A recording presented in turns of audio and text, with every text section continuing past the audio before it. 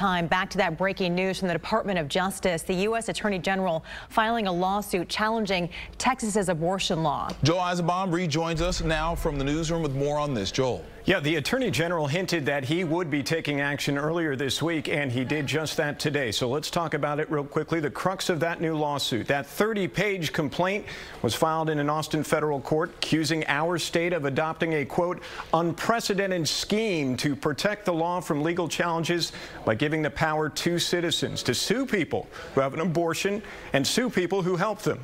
The federal government is now asking the court to declare the law invalid and stop Texas from enforcing it in any way. This leaves women in Texas unable to exercise their constitutional rights and unable to obtain judicial review at the very moment they need it. This kind of scheme to nullify the Constitution of the United States is one that all Americans, whatever their politics or party, should fear.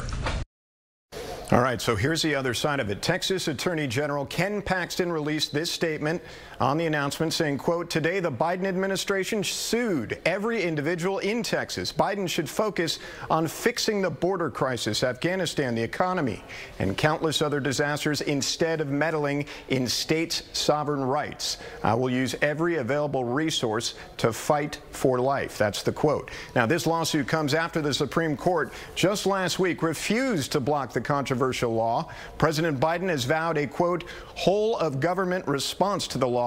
We're live in the newsroom right now. I'm Joel Eisenbaum, KPRC 2 News.